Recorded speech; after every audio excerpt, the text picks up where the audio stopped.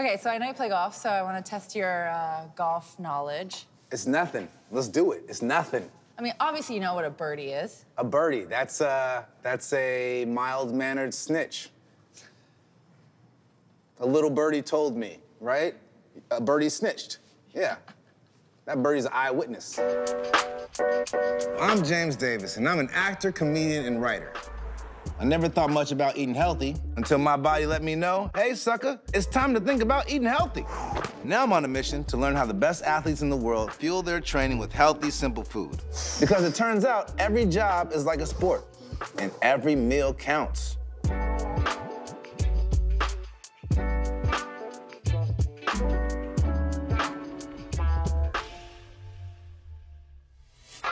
I had to have my girl Michelle Wee pull up on me. She's one of the best golfers in the world. She's already won the US Women's Open. I look up to her, and she's like on that Tiger Woods level, and she's going through my bag. And I don't want people to know that I still use CDs. Wow.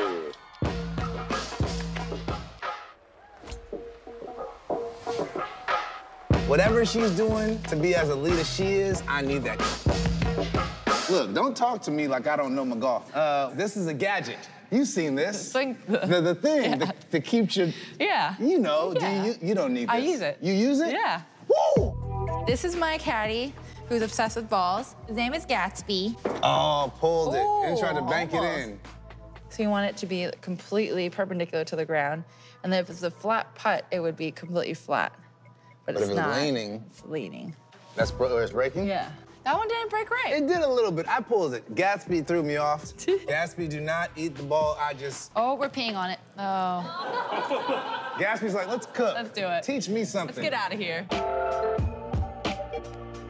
Okay, so I see onions, garlic. So whatever we make, our breath is gonna be awful. Awful. Afterwards. It's great for date night. Well, ladies love me for my spirit.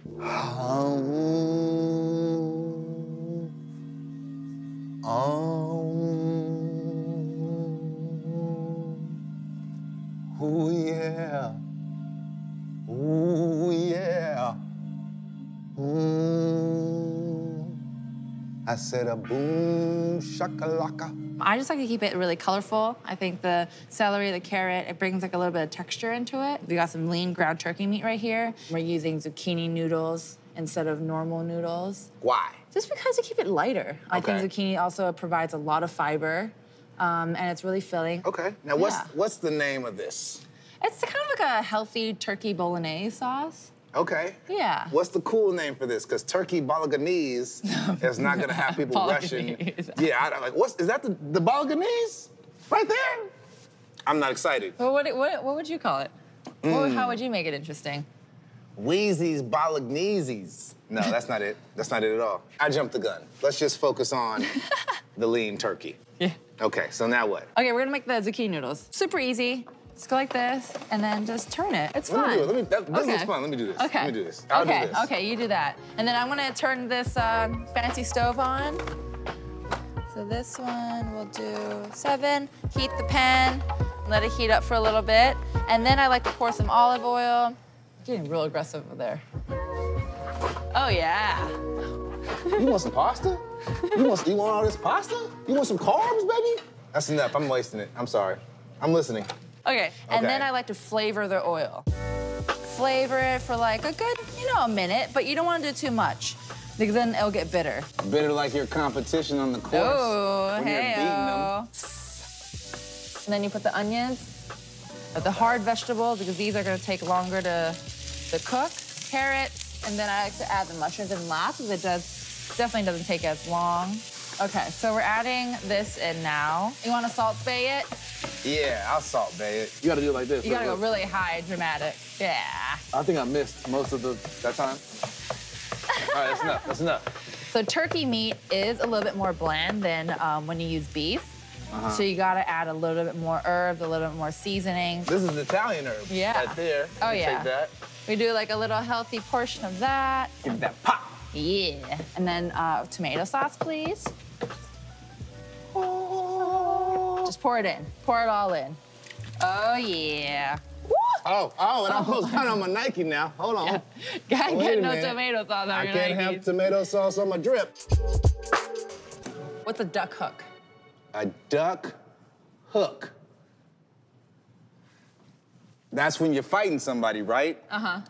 And right before they hit you, you duck, and then you come up with a hook. Yeah. Makes sense. It's what I like to call it a Hadouken. So tell me about this dish. How did you come across it? How was it originated? So my dad used to cook me pasta all the time, and that was like a nostalgic thing. And my husband's Italian, and his mom makes an amazing meat sauce. This is nowhere near like it. And I was like, you know, I really want meat sauce, but I just don't want to feel heavy. And we loved it. What does nutrition do for you as a professional golfer? Yeah, I mean, I think people say you are what you eat, and I think that's completely true. You know, if you put junk in your body, you're gonna feel like junk. Okay, so you wanna cook the noodles? Oh man, I thought we were done. Ain't nobody in the back who's already made the noodles? Voila, Shazam! It'll just take 2 minutes. Fly in the noodles. It looks very hearty. It makes me wanna eat it and then do bench press. Bench press? Bench press? Bench press? Ugh. I might need somebody to help me put this other glove on. So we like to cook it al dente, as they say. Al dente? Mm-hmm. Okay. So a little bit on the firm side. That's what al dente means? Mm-hmm. Firm side. Mm-hmm. Well, I think feel my abs. They're al dente. They're not really, though. But soon they will be. Want to salt bae me up again?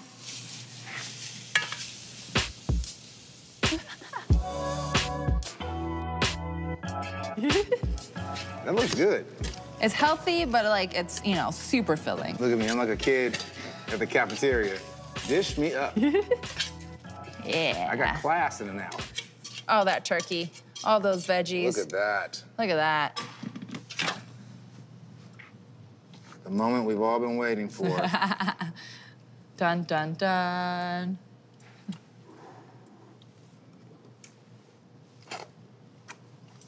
Oh, yeah. Yay. That was good. When I like food, it makes me do stuff like this.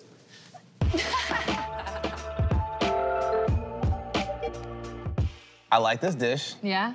Gonna have to cook it for bae. Do I have a bae? Not right now, but after she tastes it, she will be bae. You feel me? Yeah, I feel you. How long have you been aware of nutrition as far as functionality?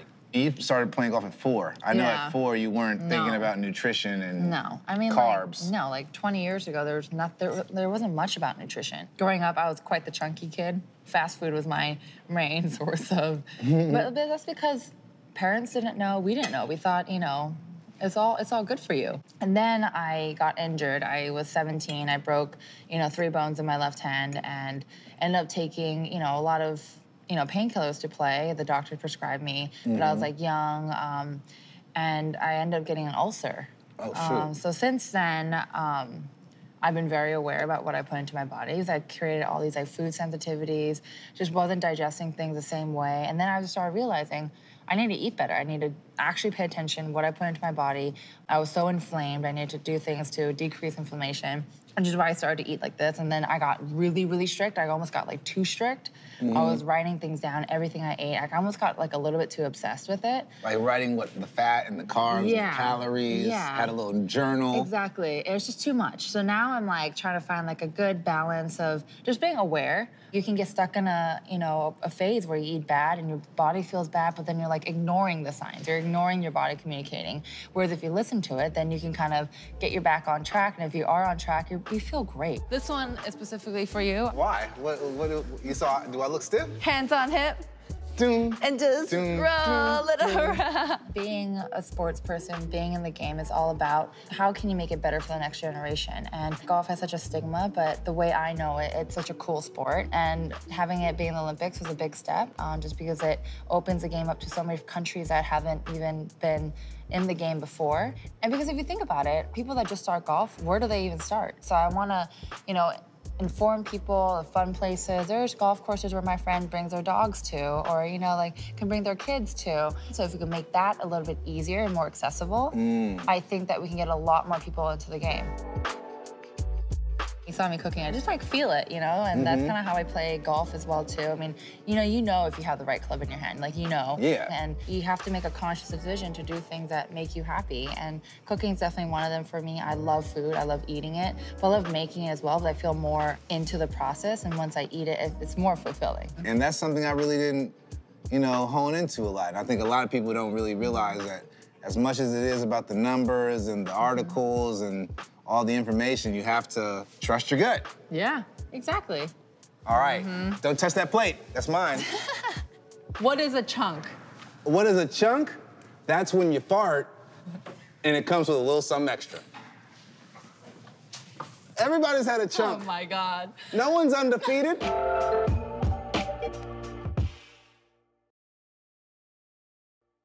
Click here to subscribe to the channel. Click here to watch all the episodes.